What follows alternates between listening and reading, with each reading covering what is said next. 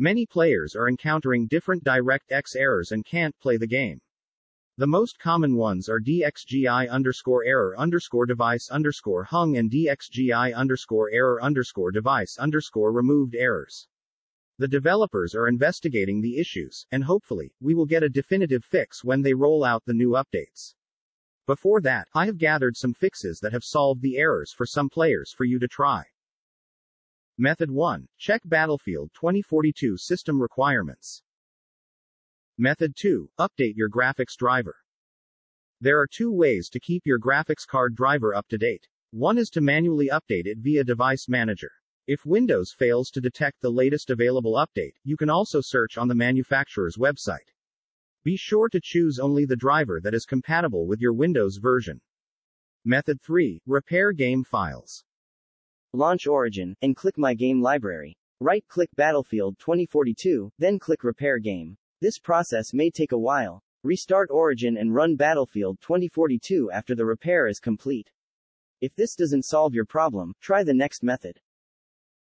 Method 4. Install the latest Windows updates.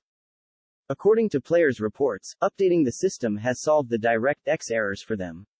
Keeping your system up to date may solve compatibility issues and improve stability. This fix may make a difference if your DirectX errors were triggered by Windows issues.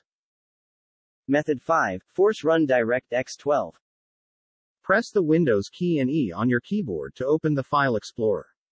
Navigate to See Users. Your username. Documents. Battlefield 2042. Find the document named PROFSAVE_profile. Make a copy of this document before tweaking anything, so you're able to revert the changes in case you need to. Right-click the document and open it with Notepad. Find the line GStrender, DX12 enabled 0, and change the value 0 to 1. Save the changes and launch Battlefield 2042 to test the issue.